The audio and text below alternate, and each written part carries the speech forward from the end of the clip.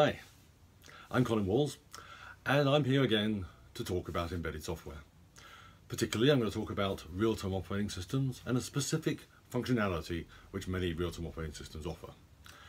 And that is a means of communicating and synchronizing in a very simple way between tasks.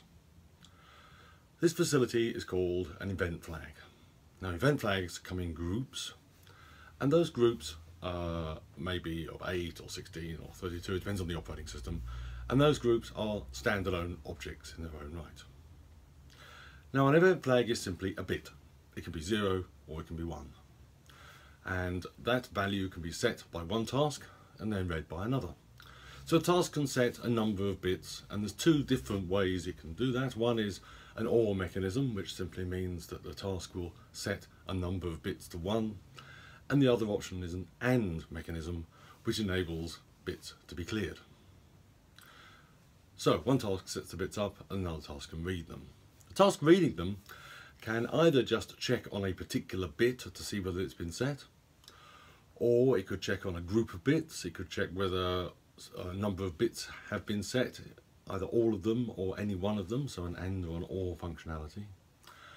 It might also have a consume functionality, which means that when it reads it, it erases them. This enables a bit to be passed from one task to another, rather than from one task to perhaps multiple tasks.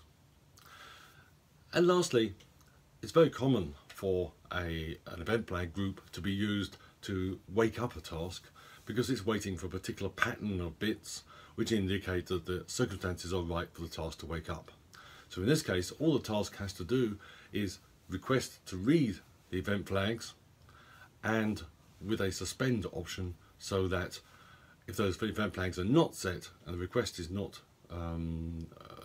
honoured because of that, the task will go to sleep and it'll wake up when the flags are set.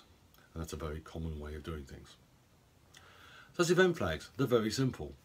They are aimed at simple binary communication, but you can use combinations of them to communicate more complex messages. That might be that you want to indicate a different status by a different combination of them, or maybe a number of tasks need to have completed some work before another task can proceed, in which case each task will write perhaps an event flag, an individual event flag, and the other task will wait until all of them have been set.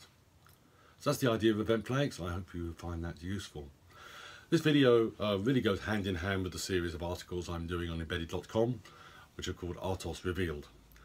And event flags are one of the subjects I have or will be covering before very long. So that's it for today. I hope you found that useful, and I'll say goodbye until next time. Cheers.